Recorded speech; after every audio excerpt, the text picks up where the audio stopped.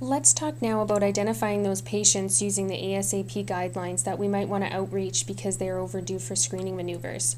And this is where the query builder becomes very specific to the clinic or the database that you are looking to pull information out of.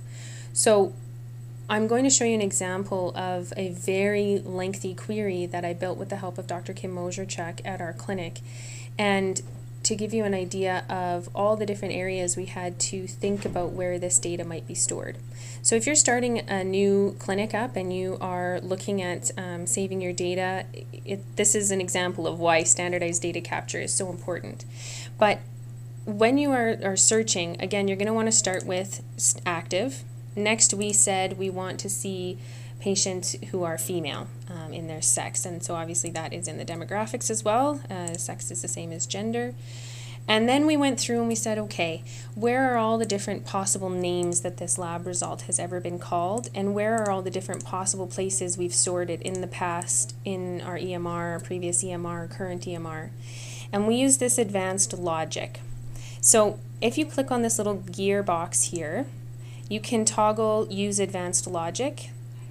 This is also where you can edit which default fields display on the result that prints out. So I've checked off use advanced logic, and now when I click the pencil over here, I'm able to edit how Accuro is searching. And when we put brackets around a group and separate each line, you'll see that each line in my rule, each rule has its own number.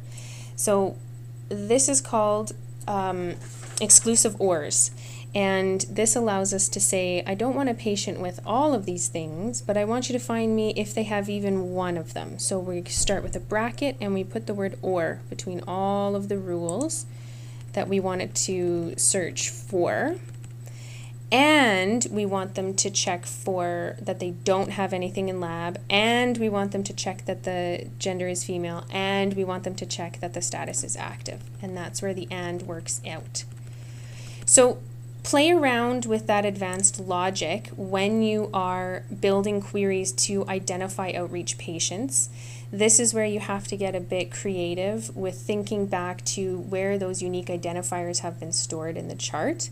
And always, always do your tests. So start with your full panel, then see how many females they are, and slowly work down rule by rule, marking down the numbers and doing the math. So if we say there are 100 females and 30 come out as being due for a PAP, when you run the reverse rule, it should come out the opposite amount of 70, for example.